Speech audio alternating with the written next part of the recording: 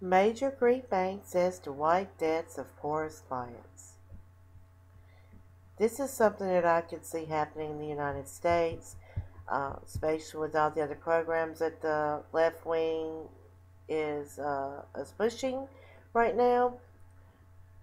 This is from Athens. One of Greece's largest banks says it will wipe away the debts of clients who owe up to 20,000 euros. That's about 21,600 US dollars in a one-off gesture to erase the burden on its crisis-hit customers. And it tells the name of the bank, and I'm not able to pronounce that, so I'm not going to try.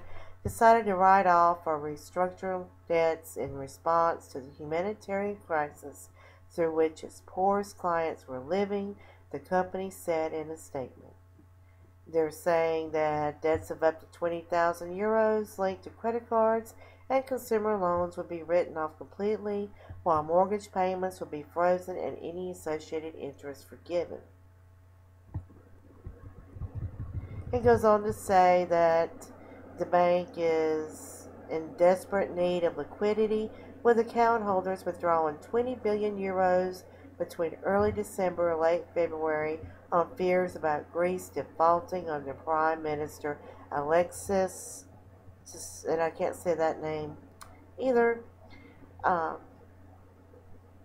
so it also goes on to say that to qualify, you have to already be enrolled in one of the government programs. I just feel like that sounds very similar to what's going on here, and I think that can be the next step here in order to get votes or to push something else through. Anyway, this is my thought on it. Thank you for watching, and God bless.